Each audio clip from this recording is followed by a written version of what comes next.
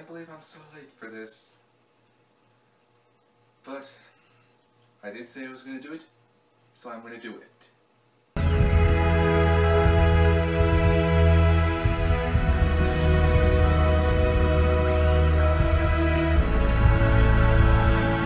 What's up everybody, it's me, rjm324, and I'm finally here to bring you my review of How to Train Your Dragon 2.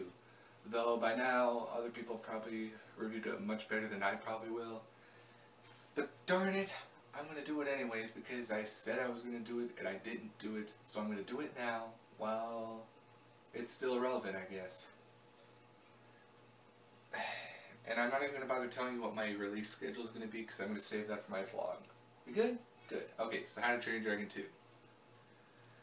Awesome, awesome movie. If you haven't seen the first one, you're going to need to see the first one to get what's happening in How to Train Your Dragon 2, but honestly, you could go in without seeing the first movie and you wouldn't really be spoiling anything, well, other than the fact that dragons and Vikings get along, when obviously in the first movie they didn't.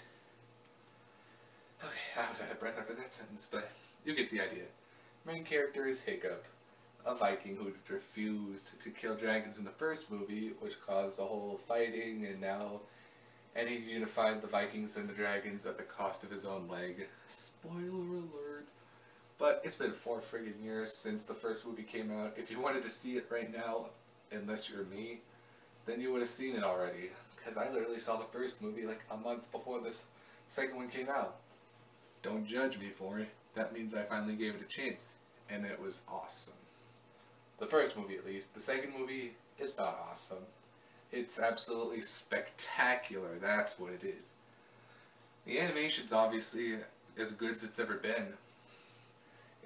And the cinematography is just as good because you have some of these, like these scoping shots where you get to see what the area looks like. One shot in that movie looked so real. It was like, wait, is this a documentary now? Because that's pretty realistic to me.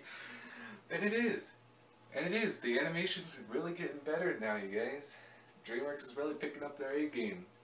They're a force to be reckoned with. It's not just Pixar anymore. Although it was never just Pixar.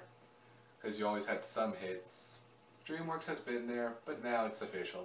They're finally finding their own mojo with How to Train Your Dragon. Good job, DreamWorks. I have faith for the third one. But in the spirit of not spoiling it for anybody, which if you haven't seen it, it's been out for 2 weeks. But if you haven't seen it, which is understandable, I'm not going to mention any spoilers here. None. Okay, I'll say one. One of the characters dies. I'm not going to say which one. That wouldn't be any fun. In fact, saying that someone dies in this movie is going to make it more predictable. That's my show. I don't care. The voice acting is still as good as it can be, of course. Jay Baruchel is still good as the clumsy little guy that he is, Hiccup. And Stoic still sounds really good. Gerard Butler is really good in the role.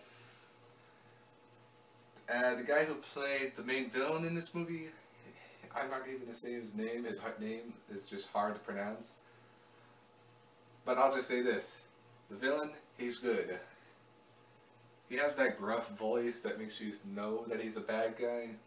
But it's not just the voice that makes you a bad guy, it's what you do that defines who you are. And that's really what this movie's all about. Whatever your actions are defines who you are.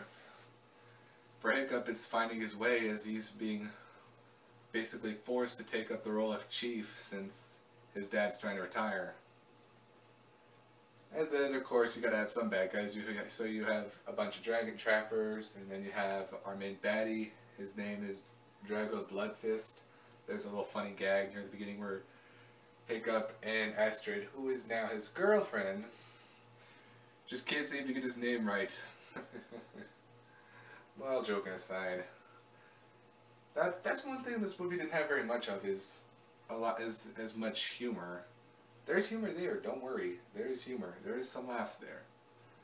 But it's more dramatic, more darker. Like Like Batman Begins and The Dark Knight darker. How dark? Not too dark, but considering it is DreamWorks, it's still dark. Animation, it's dark in terms of animation, but since it's DreamWorks, again, that should be expected because they're the older brother of Pixar. Is that a bad thing? Not really.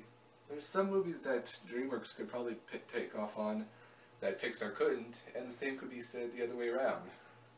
How to Train Your Dragon is one of those franchises that's good right where it is, right at DreamWorks. Again, good job DreamWorks. The story's really good. The dialogue isn't too cheesy, except for the the banter between Hiccup and Astrid. Although that's where some of the humor comes from. It's not bad. Cheesy? Yes. Will it make you chuckle? Probably. Is it stupid? That's for you to decide. I thought it was funny. And it's not that stupid. But if I have to say one thing I did not like about this movie is that it ended too soon. Yeah, you can tell me all day long about how it was the right length, an hour 45 minutes. I understand that. But just How to Train Your Dragon was so good, I literally did not want it to end. Even when I thought it was going to end,